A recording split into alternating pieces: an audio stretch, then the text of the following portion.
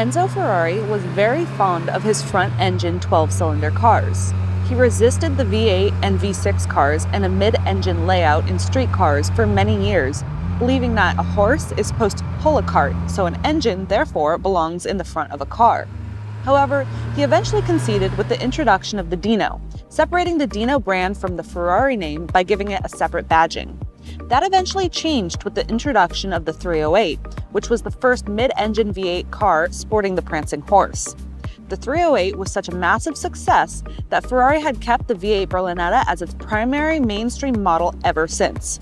An improved version of the car, known as the 328, was sold all the way up until 1989, and the 308 was also the basis for the 288 GTO, considered by many to be Ferrari's first real supercar. Clearly, the 308 was an exceptional car in its day.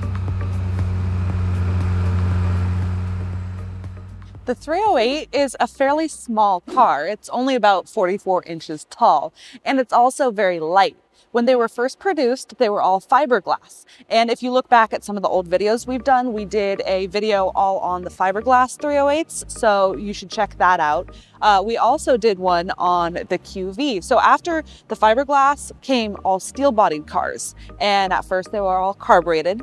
Then, like this one, they started with the injected cars, and then they went to the QV. So this pretty much sums up all of the 308s that we've done. So now we've done fiberglass, QV, and injected. When these cars were sold new, they sold a lot of the GTS version because it was just really popular.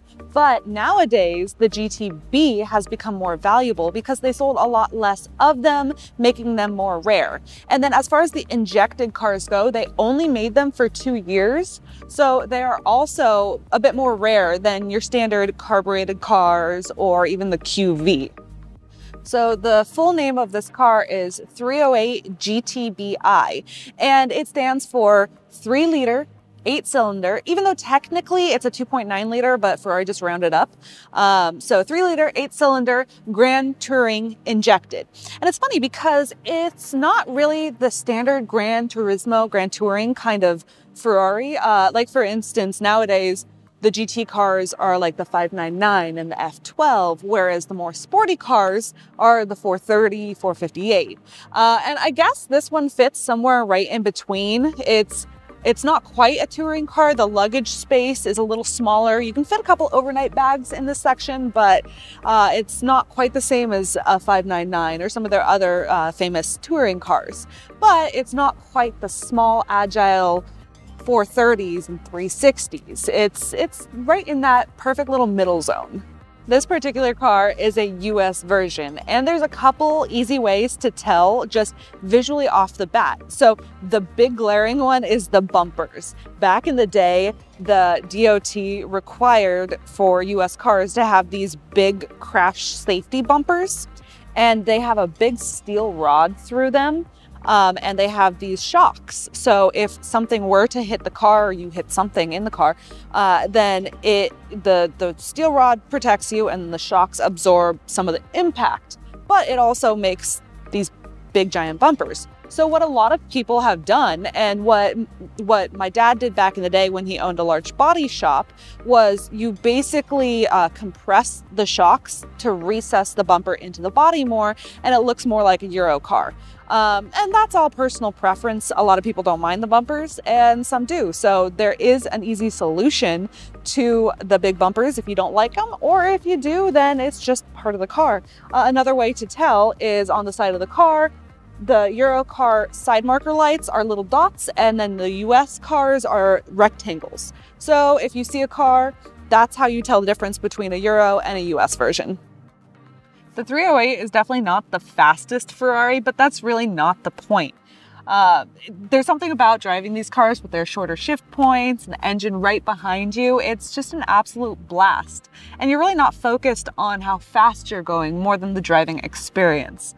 Back when this car first came out, the EPA and DOT had enacted some seriously strict regulations, and they had a 55-mile-an-hour speed limit. So on US cars like this one, the speedometer is even pretty unique in the fact that it goes up to 80 miles an hour, and after that, it's a red bar.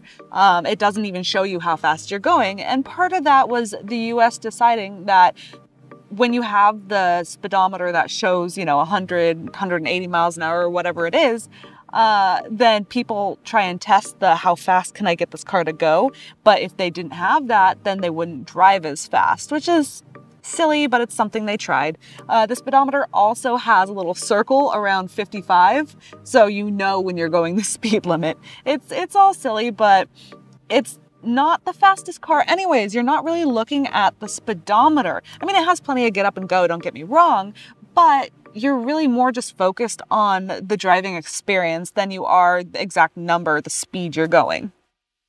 This car has some serious points going for it. First off, it's in blue, and these cars, in my personal opinion, are stunning in blue. As you might know, I have a thing for blue cars anyway, so maybe I'm a little biased, but general consensus, they're pretty cars in blue. It also has only 7,000 miles. It actually just a little bit over, about 7,050 miles. Super low miles. It was owned by one lady for almost its whole life, up until last year when the current owner purchased it. And then he's more into the modern cars. He realized he never drove this, so now we're selling it. So it was almost a one owner its whole life.